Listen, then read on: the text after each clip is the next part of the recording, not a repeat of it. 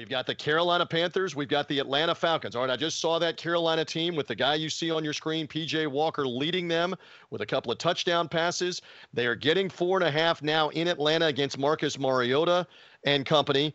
Mariota and the Falcons got toasted by Joe Burrow and Cincinnati last week. Our total is 41 in this one. And again, it looks like Walker will be the quarterback with the injuries to Baker Mayfield and to Sam Darnold, even though Sam Darnold is eligible to come off of the injured list. Why not play P.J. Walker? He threw it well enough against the Buccaneers. I saw that firsthand last week. Chris Farley, I'm going to come right back to you. Thoughts here, if no official play from you, on Carolina, Atlanta in the NFC South? Yeah, a few things I really like on the Carolina side. Little gun shy in this one too, because it's the Panthers and it's the Falcons, and you never know what you're going to get from the Falcons. But the Falcons, they headed into last week 6-0 against the spread. But remember, they were big time underdogs in most of those games.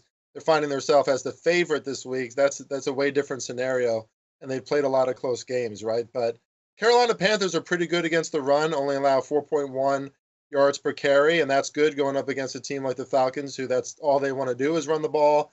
Although, certainly add some variance to it when you have a Marcus Mariota who can get to the edge, etc. And that's how the Falcons have been winning games.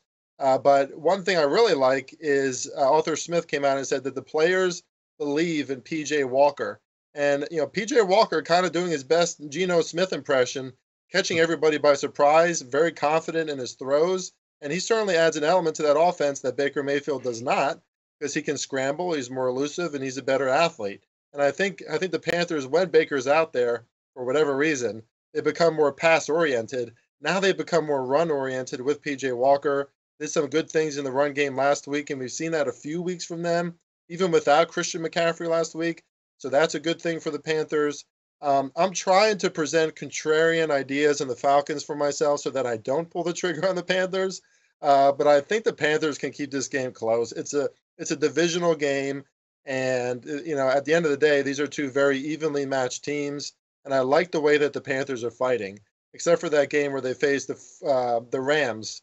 That game was more about the Rams. The Rams covered that line. But the Panthers have been fighting all season. So I would lean to the Panthers in this matchup.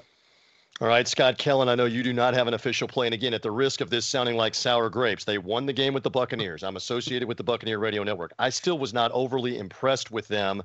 P.J. Walker's not very big.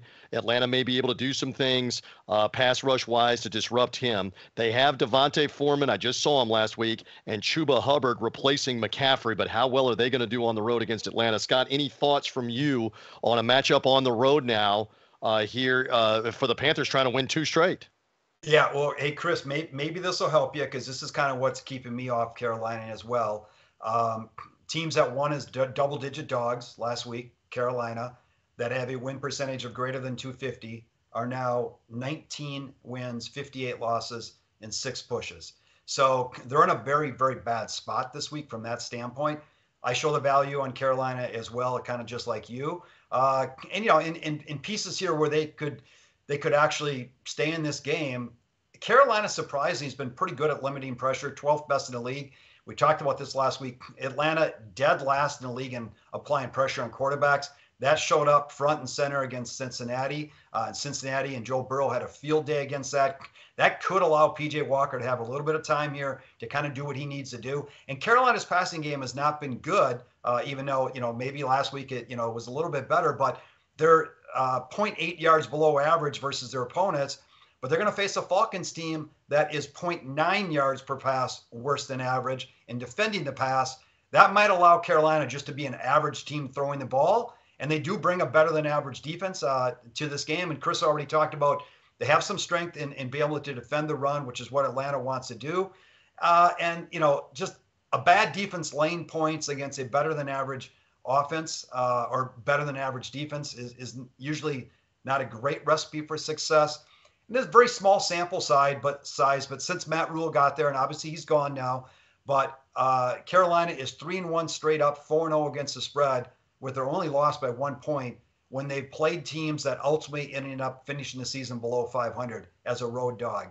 And we don't know where Atlanta's going to finish up this year, but they probably don't fit the profile of a team that's going to be above 500. So This is just, again, in the realms of a team where Carolina can stay competitive and has stayed competitive on the road against teams that are similar to them as well. No play for me, but some value on Carolina as well.